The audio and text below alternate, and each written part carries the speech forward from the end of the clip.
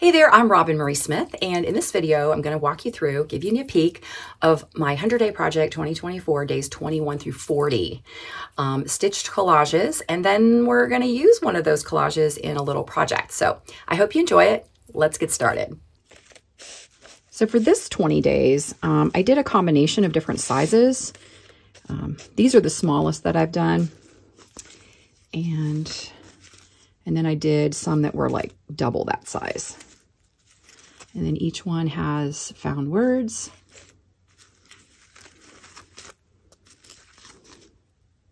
And it's amazing how different they look when you first prepare them to what they turn out to after you soak them.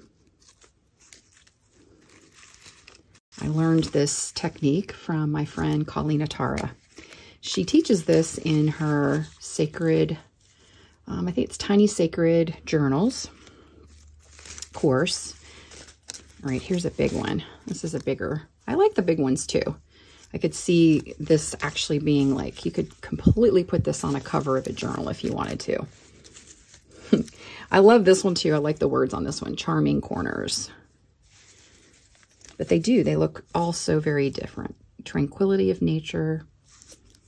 And I use an assortment of different things on these. It's everything from painted papers, fabrics, old photos. I've even used some negatives from photos, ribbon, magazine and book pages. Really everything goes. This one's very fragile. This one, lots of lace I found. I like the lace, the way the lace kind of, you can see through it after they're done, after they dry. And they do look quite different after they're dried.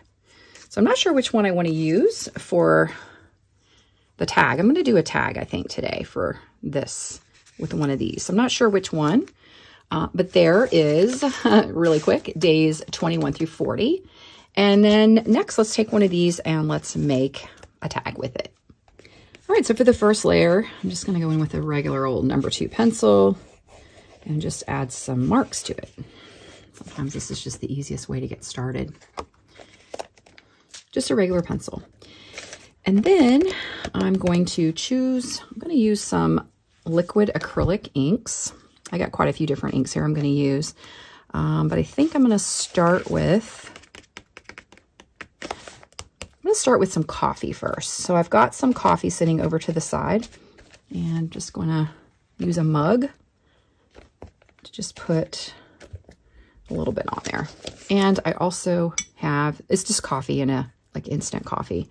And then I have a brush here with some water. Just going to add that to it. And then I'm going to use, this one is the Daler Rowney. This is Payne's Gray. So I'm going to go ahead and add a little bit of that. And this is acrylic ink.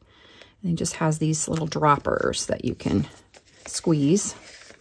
And then I'm just going to use this brush to kind of move the acrylic around and let it drip. Okay. And I think I'm going to use, this is, that was Payne's Gray. This is Liquitex acrylic ink, fluorescent pink.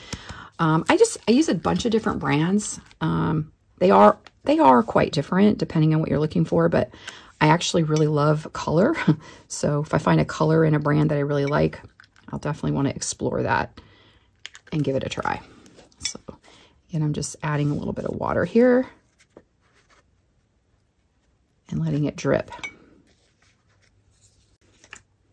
All right. I used a heat tool to dry this a little bit. Once I get to a point where I don't want all the colors to be mixing too closely together, I will use a little bit, I'll use a heat tool to dry it. So I'm going to use next, this is Worn Lipstick. It's the Tim Holtz Distress Spray Stain. And I like this color a lot, mixed with some of these other more neutral, this blue and kind of this, the coffee color. But it's really, really pretty. So it's kind of a pinkish red, but I just want a little touch of that on there. And it's relatively light, and I just added a little bit of water to that as well. So I got other inks. I've also got alcohol inks. I love to use alcohol inks too when I'm doing this. So I like to use white. White is a great one to use kind of at the end. So I think I'm going to use one more color on this. And then I will add the white. I'm trying to decide, I don't know, maybe a little bit of a yellow. I've got a yellow here, so I'm thinking maybe just a little bit of yellow. Actually, let's use, this is alcohol ink in a color. This is Honeydew. I really like this one. So let's just use a little bit of this. And I think I'm just going to put a little bit there. And one thing I love about alcohol inks is if you catch them really quick, you can use a little bit of water on them. And you can see this part has dried quite a bit. This one is still a little bit wet. And I'm going to just dab into it just a little bit because I want that color to be light. I was kind of wanting a little bit more of a yellow, but I think this will work. I mean, it's an orangey yellow. So I think that looks good. And then I'm going to go ahead and add in my alcohol ink in white. This is Snowcap. This is also Tim Holtz Ranger. And this is a nice one to just sort of put some white marks on it. And it's really nice because it really does kind of sit at the top. You can also spray it with water too. I'm going to go ahead and take a heat tool to that and to dry that quickly. And then we'll go to the next step. Now I'm going to choose one of my 100-day project pieces. I'm not sure which one yet, but I use black thread all throughout. And so I think I'm going to add a little bit of black to this. So I'm going to use a Stabilo. This is a Stabilo Marks All in Black. I'm going to dip it in my water. And this is what I like to do with it. So I'm going to have this heat tool is going to be on, right? So you're going to hear it. But what I like to do is dip it in the water and then start to draw into this. And then I will use the heat tool to kind of move it and dry it at the same time.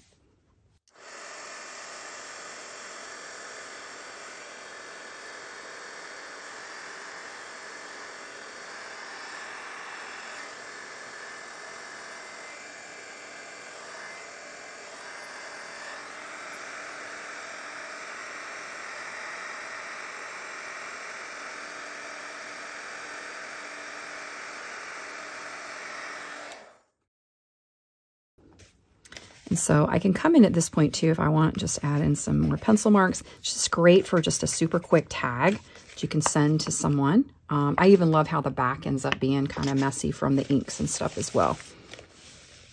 Pick up some of that color there. Yeah. Okay, so now I got to decide which one of these I'm actually going to cut these down. I'm not going to use them. Obviously, I'm not going to use this size. So I was thinking one of these two.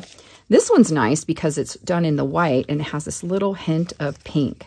So what I'm going to do is I'm going to go ahead and cut this. I'm going to cut it now, and then I can kind of position it how I want it.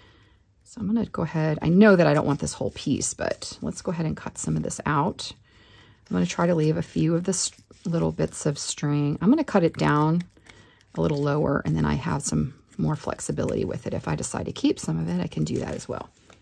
All right, so now we've got this little piece here, and that may be the one I go with, because this one, I like this one too, and it has a lot of the color, but I think putting this one on makes more sense because it's just a little bit more neutral. It has this little hint of the pink there, which I like, and a little bit of black and white, and I just think that one goes very well with it.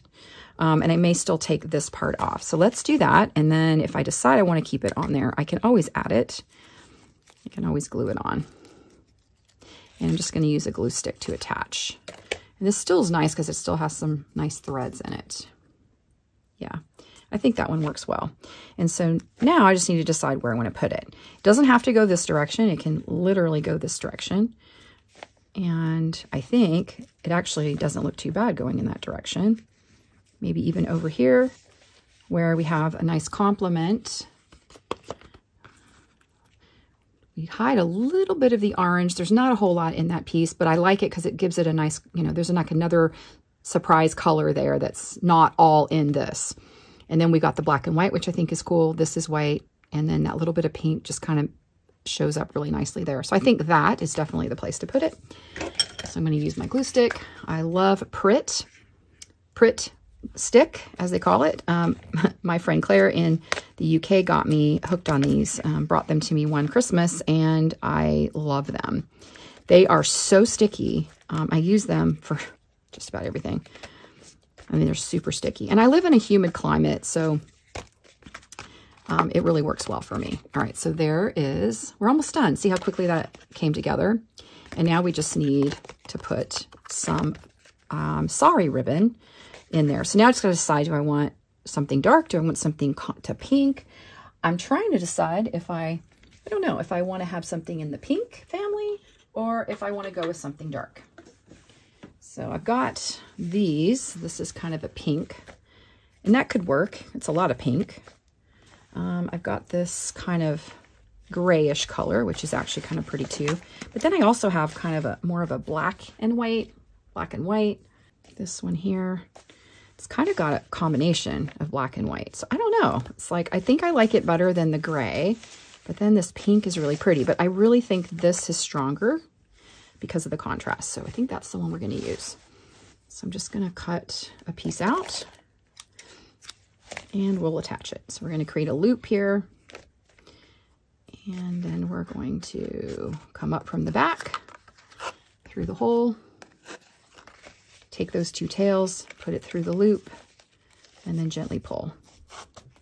And that's Sari ribbon, S-A-R-I, most often made of silk.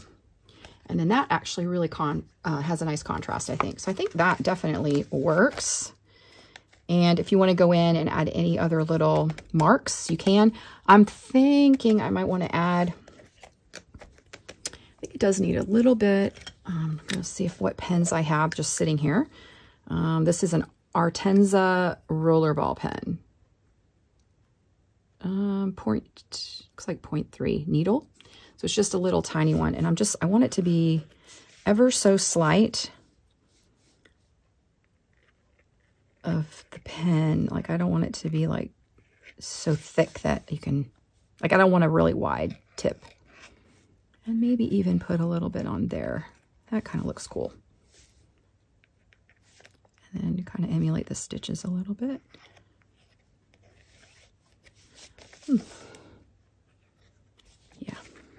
Yeah, I think that looks good. I'm not sure I really like that very much, what I did there. Sometimes that happens. So I'm going to use this. This is a Carbothello pastel pencil. I'm just going to go over that. Didn't really like that little line I did right there. Was a little too much. So, and the pen is not waterproof, so that's nice. See, that kind of blends it there. Sometimes the thing that you didn't like actually kind of works out, right? And I really like the coffee a little bit, so let's kind of add a little bit more of that in there. Maybe even with my fingers. That little bit of brown. It needs a little bit more. Maybe even up here. Okay. I can definitely overwork it, but I think that's it. All right, so there we have days 21 through 40 and a quick little tag to go with it.